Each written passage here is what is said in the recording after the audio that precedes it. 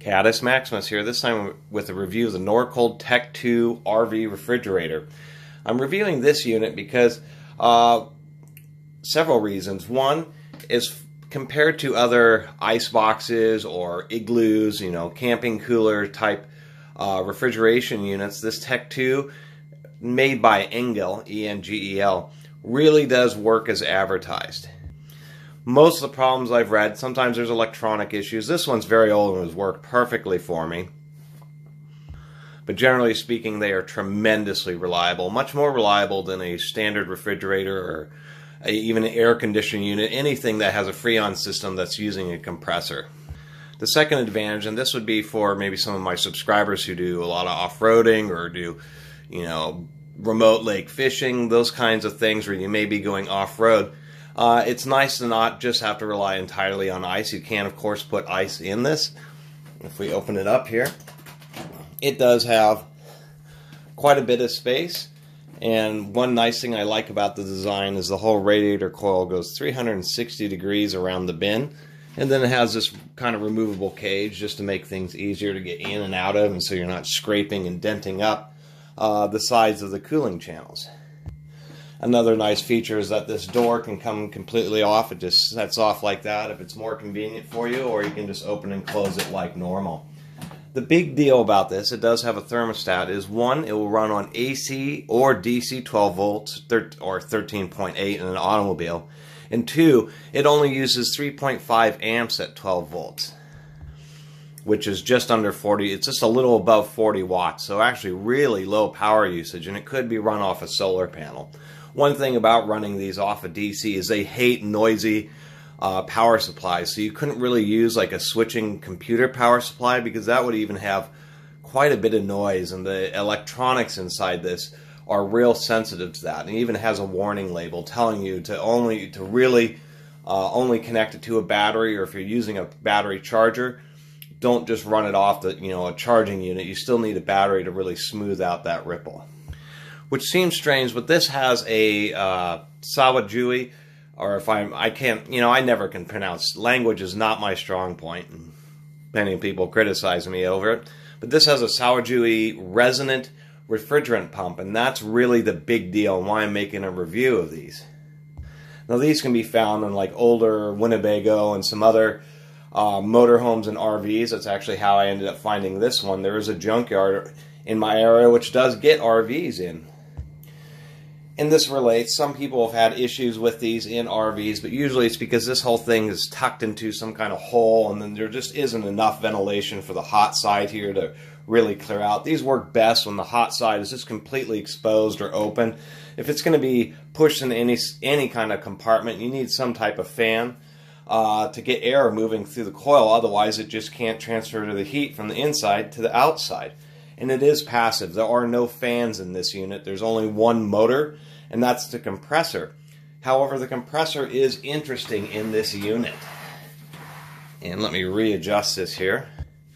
This is really what makes this unit very special. Anybody who moves appliances or maybe is more in the know realizes that if you take an air conditioner and set it on its side, or a refrigerator and move it and set it on its side, you can ruin it if you just take it home, upright it, and then plug it in, because all the oil seeps out of the actual pump cylinder.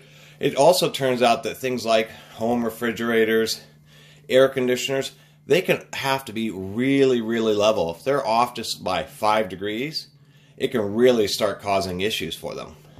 And it's one unknown fact that refrigeration systems really do need to be kept level. And that's the big deal about this compressor, is it can operate at up to a 30-degree angle. If I were to kind of show what that would look like, that means that this thing could be tilted way up like this and still work just fine. It's due to one reason, due to the long cylindrical compressor instead of a small tank.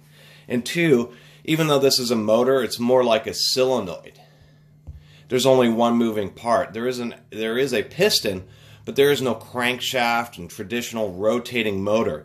Instead, it is just an electromagnetic coil that's connected, well, that's on the outside, and then the piston has some magnets on it, and then it has a resonant generator circuitry for when you plug in the 12 volts, because since this is a oscillating system, it needs to have a signal, and it also converts the signal from the AC that goes into it, which of course makes this pretty nice because you can plug it in at home on AC, pre-chill it, and then plug it into 12 volts in your vehicle and keep it nice and ice cold. This will reach -5 degrees, just as low as your home freezer. And if it's a sunny day, you can have a couple solar panels or even a marine or boat battery. Plug it into that, and this thing would run all day off a marine battery. The motor uses a set of springs and then that piston, which just has magnets on it.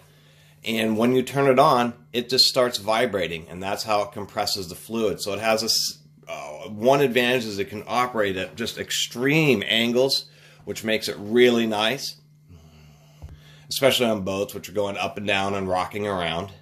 But it has another real distinct advantage. Many people know that, like air conditioners and refrigerators, if you unplug them and then plug them back in, turn them on and off, the compressors really don't like it because they actually have a crankshaft, and when they're been operating and there's a big pressure differential and you turn them off and you try to start them back up, it's just too much force, too much resistance, and so the temperatures have to kind of equalize for a little bit until the pressure drops, and then the pump can start going again. That's why it's so bad for traditional AC systems and refrigerant systems to be turned on and off. Since this does have a resonant compressor with no crankshaft and no connecting rods or any of that, when it starts up, it just starts vibrating a tiny bit. Even if you just turn it on and off, even if it's at full pressure, it will just vibrate a tiny amount and then slowly increase its stroke until it reaches full stroke and gives you full refrigeration capability or compression capability. And that's a real big deal. Since it's a resonant system, it doesn't, like a piston on a crankshaft, it has to do the full pressure cycle for the crankshaft to rotate around, where this is resonant. So it can actually, I would say, is a variable displacement compressor. That'd be the easiest way of putting it. Maybe more like modern rotary compressors on automobiles. Most people don't know, but the air conditioning systems on cars, the air conditioning pumps actually are variable, where they have a special plate in them where it can adjust how far in and out the pistons go, so it can compress a little bit or it can compress a lot. This does it just through an engineering mechanical design, just through its resonance, where if there's a lot of pressure, it just can't move very far, and then it kind of has to vibrate and resonate until it gets up to its full stroke. If it's, totally warmed up and hasn't been used in a while, then of course there's no pressure difference and it immediately operates at its full stroke. It's a very interesting type of compressor design. When these refrigerators came out, they were like $500 due to the cost of that compressor. This compressor, unfortunately, there are a few stand-up, home-based refrigerators that use it, but it's pretty rare in those applications because due to its design, it has to be very tall, and that just doesn't work with the spacing that's in refrigerators. But that's the big deal to this NorTech. So I just wanted to do a quick review on this thing, just kind of talk quickly about it, how well it works. It just uses a standard computer IEC cord when you plug it into the home at the wall. On the back of it here, it is heavy. I mean, it is all steel. This thing's made in Japan. And it has this little window here, so you plug it in at home, and then when you want to plug it into 12 volt, it has a separate special cord, so you can't accidentally plug the 120 volts into the 12 volt connector.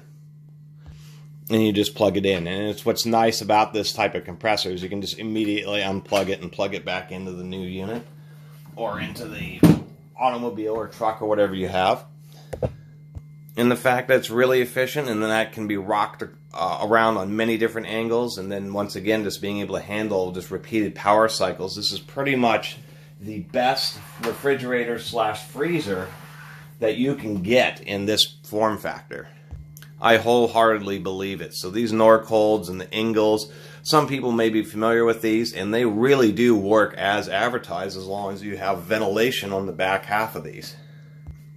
And even though they're heavy, you're getting what you expect. You're actually getting a real refrigerant compressor. You're getting a very special, tremendously reliable compressor. Since it only has that one moving part, that resonating piston, the compressor effectively lasts forever. I mean, it'll last for decades.